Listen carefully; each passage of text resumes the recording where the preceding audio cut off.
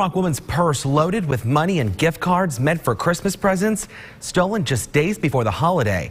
Fox 16's Chanley Painter in studio tonight to tell us how the woman is still bringing the magic of Christmas to her family and friends. Chanley? Hey, good evening, Mitch. It happened Friday morning as Candace Hinkle was with her husband at UAMS for a cancer treatment.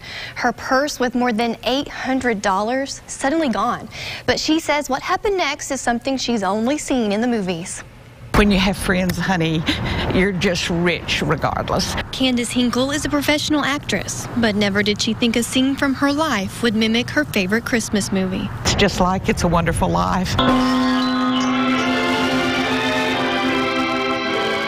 Well, it's lovely. But just like in the movie, I saw your car piled into that tree down there, and I thought maybe hey, your mouth's bleeding. Are you sure you're all right? Candace's Christmas wasn't looking merry or bright. He was diagnosed with a dendritic cell tumor and a malignant gallbladder and acute myeloid leukemia. She just spent 23 days in the hospital while her husband received a cancer treatment. Because it's a money and gift card kind of Christmas at our house this year. Friday morning, she picked up those gift cards, $800 worth in her purse. We had to come back to UMS for lab work, and somehow, it's a mystery, my purse disappeared. Her Christmas was stolen. It hurt my feelings, you know, and I tried not to be grouchy about it, but I did complain to my friends. One of those friends, without Candace knowing, texted everyone they knew. You know that old song about there's no people like show people?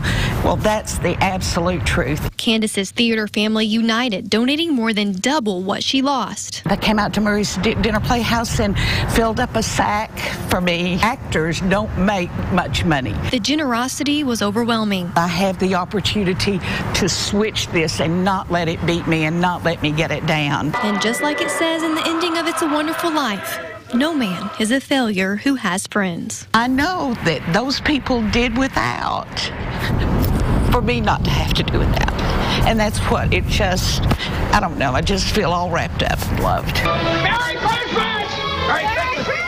Candace says she did report what happened to police, but says she's finding comfort in hoping that whoever took the money needed it more than she did. She only wishes for her car keys back, Mitch. Definitely somebody that is in the Christmas spirit tonight. Thanks, Chanley.